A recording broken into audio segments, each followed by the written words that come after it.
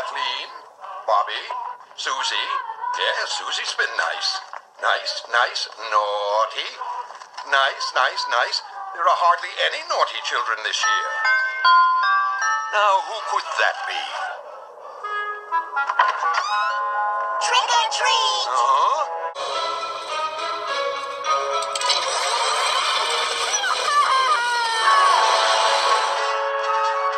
You don't look like yourself, Jack.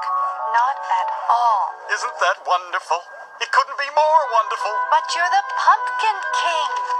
Not anymore. And I feel so much better now. Jack, I know you think something's missing, but... Ow. Sorry. You're right.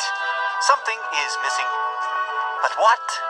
I've got the beard, the coat, the boots, the belt. Jack! This time we bagged him. This time we really did. He sure is big, Jack. And heavy. Let me out! Sandy Claus. In person. What a pleasure to meet you. What?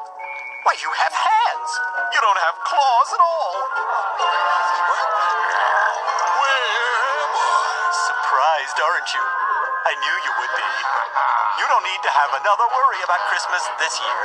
What? Consider this a vacation, Sandy. A reward. It's your turn to take it easy. But there must be some mistake. See that he's comfortable. Just a second, fellow. Of course. That's what I'm missing. But Thanks. you just can't. Hold on.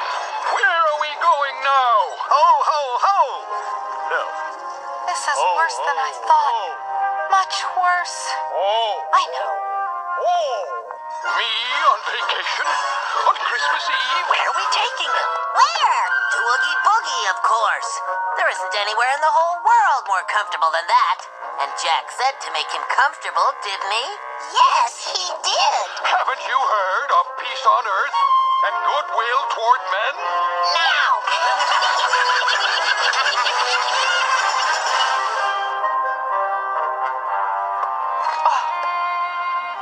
This'll stop Jack.